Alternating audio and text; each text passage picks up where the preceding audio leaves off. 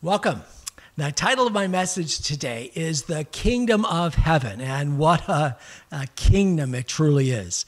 Welcome to Prophecy Countdown. I'm Pastor Ken. We provide 2 updates each week on Sundays and Wednesdays on Prophecy Countdown.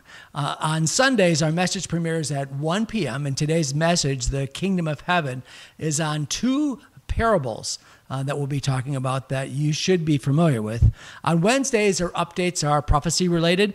Now, we love answering your questions. So if you have a question, in fact, this is how we get the content typically for our Wednesday messages, is you, the viewing and listening audience. Send us an email at prophecycountdownpodcast@gmail.com. That's prophecycountdownpodcast@gmail.com, and we respond to all of those inquiries. So as I mentioned, my message today is called The Kingdom of Heaven, and we'll be looking at just 3 verses that actually contain 2 parables. Matthew chapter 13, verses 40 through 46. And again, there are 2 parables that are referenced. Likely you have them subtitled in your Bible. My Bible, for example, says the parable of the hidden treasure, and then right underneath in verse 45, it says the parable of the pearl of great price. So we'll start by reading these 3 verses, and then we'll talk a little bit about what Jesus is referring to as he's giving us a glimpse of the kingdom of heaven. We'll start off in verse 44, the parable of the hidden treasure. Again, the kingdom of heaven is like treasure hidden in a field, which a man found and hid, and for joy over it goes and sells all that he has and buys that field. And then verse 45, again, the kingdom of heaven is like a merchant seeking beautiful pearls, who, when he had found one pearl of great price, went and sold all that he had and bought it. Now, Jesus had just finished explaining to the disciples the meaning of the parable of the wheat and the tares. That was just last week and a few verses before. We talked about it. These 2 parables that follow are a continuation of his discussion on the kingdom of heaven. He expressed truths about the kingdom in the 4 previous parables in Matthew. I'll list them. The parable of the sower, followed by the parable of the wheat and the tares, and then 2 similar parables, the parable of the mustard seed and the parable of the leaven. So now we have these 2 parables, and we see that they're a pair. These 2 parables make it clear that they're teaching a very similar lesson. We're likely going to assume that they give a similar insight, a glimpse of understanding, something about the kingdom of heaven. However, what we find in these 2 parables that we're talking about today is an interesting disagreement among many Bible teachers, pastors, and scholars regarding the true meaning of this parable. Now, actually, that's not a problem. And actually, it's a teachable opportunity for all of us, because while we know that these 2 parables explain the kingdom of heaven, that's the purpose of Jesus giving us these parables. And Jesus wants us to have ears that hear and a mind that is receptive. Not everyone is going to understand the parables in quite the same manner. The thing is that these parables teach us something, and that is it's that there may be many, many applications, even though the parable has one specific meaning. So let's take a look at the applications here. One of the obvious implications is that there's something of great value spoken of here. If the kingdom is a subject matter, then the kingdom is of great value. So much value that it's like a man who finds a treasure hidden in a field and goes and sells everything, or the merchant that was looking for pearls and finds a pearl of great price and sells everything he has in order to acquire the one pearl. The kingdom of God, knowing God and the opportunity to follow Jesus is worth it all. Worth it all. And this is definitely one of the applications. However, at the same time, perhaps based on what we read in the other parables, it is actually Jesus that is taking the action. I mean, think about this for a minute. After all, it was the parable of the sower, and who was the one that was sowing seed? It was Jesus. It was God sowing the seed. In the parable of the wheat and the tares, It's Jesus that is the one that sends out the angels at the end of the age. So if we look at this parable from that aspect, that it's Jesus doing the action, and remember, Jesus is the king.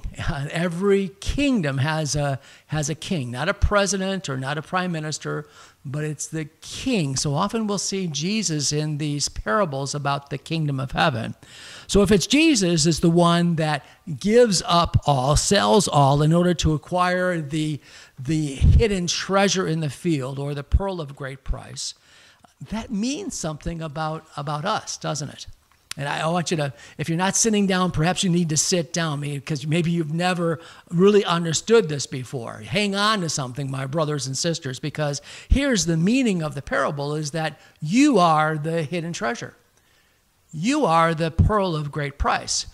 I realize that the scriptures clearly tell us that as followers of Jesus Christ, we are to forsake all. We are to pick up our cross and follow him. I certainly understand that. I embrace him. But at the same time, who is giving up more? You know, it's kind of like the old joke about the pig and the chicken. Between the pig and the chicken, who contributes more to your breakfast? Well, perhaps you like it better this way. One of the old classic songs in the church, I remember singing it as a child. And it's a wonderful song. It's, "Oh, how he loves you and me." And remember, the lyrics go this way: "Oh, how he loves you and me. He gave his life. What more could he give? Oh, how he loves you. Oh, how he loves me. Oh, how he loves you and me." You know, I believe the reason this interpretation of these two parables, that Jesus is the one that is seeking and we are the treasure.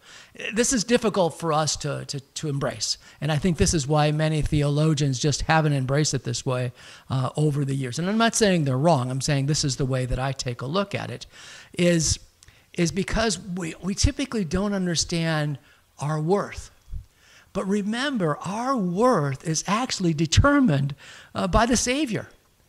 The world evaluates a person on the basis of their career, their appearance, the money that they have in the bank, and the kind of cars they drive, the neighborhood they live in, the way they dress. But Christ is not like that.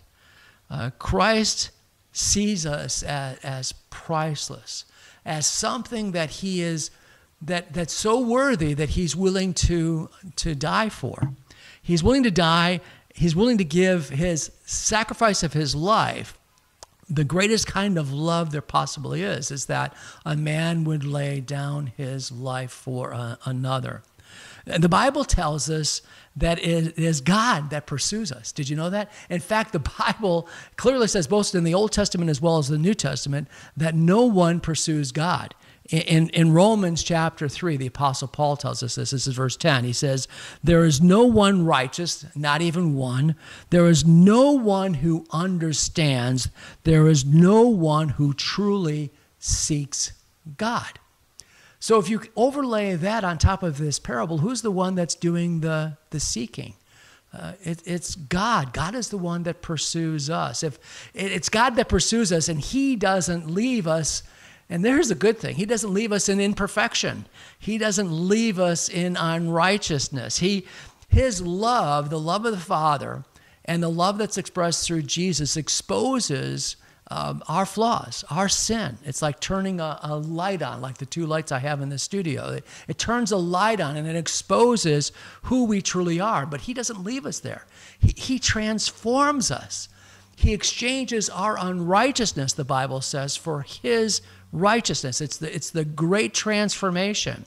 If you recall the parable of the wheat and the tares in verse 43 of this same chapter 13 that we're in, this is what it says. It says, then, this is after, at the end of the age, after the angels come and separate the wicked from the righteous, it says, then the righteous will shine forth as the sun in the kingdom of their Father. You see, at that time, in the coming kingdom, is when we'll truly understand our value. These two parables today give us a hint at the value that God sees in us. This is why Jesus went to the cross to redeem us. Remember, we are his creation. We are his creation. We stumbled and fell with Adam, but at the same time, God redeems us. He saw us still flawed and still weighed down with sin. But Jesus redeemed us. He paid the price to be able to redeem us. Don't ever think that there's cheap grace. No, Jesus paid the ultimate price. And here's the thing. Verse 43 says that when Jesus is returning, his glory will shine like the morning sun. That's the glory we'll see in the coming kingdom. And let me tell you, my friends, Jesus is returning soon. The signs are all around us. So I want you to keep watching. I want you to keep believing, and we'll see you again here real soon. Let's pray. So, Father, we want to thank you, Lord, for giving us this opportunity to share the gospel with those people that are viewing this on YouTube, as well as listening to it through many different podcast engines. We pray, Lord, for the people in Israel. We know, and as well as the people in Gaza, as the enemies of Israel are determined to eradicate the Jewish people. We know, Lord, that you have a plan, and we pray that all may come to faith in your Son, Jesus Christ, who died in our place and took the punishment for our sins. And not only that, but he rose again, and he's coming back again soon. So, Father, we pray that you bless the listening audience. Give them peace in Jesus' name. Amen. Nearly every day, it's common to see, read, or hear something about the end of the world, the apocalypse, or end times. Author and pastor Kenneth Baer's The Apocalypse and Coming Kingdom zooms in and breaks down biblical prophecy as it relates to Jesus' imminent return and the coming 7-year period, including the Great Tribulation. Available in both paperback and Kindle versions. Get your copy on Amazon or at Barnes & Noble and select Christian bookstores. The title again is The Apocalypse and Coming Kingdom. You can also find it listed by author Kenneth Baer. Get your copy today. Thank you for joining us on Prophecy Countdown with Pastor Ken Baer. Don't leave without first sharing the latest episode with your friends. Be sure to join us again for the latest updates on Prophecy Countdown.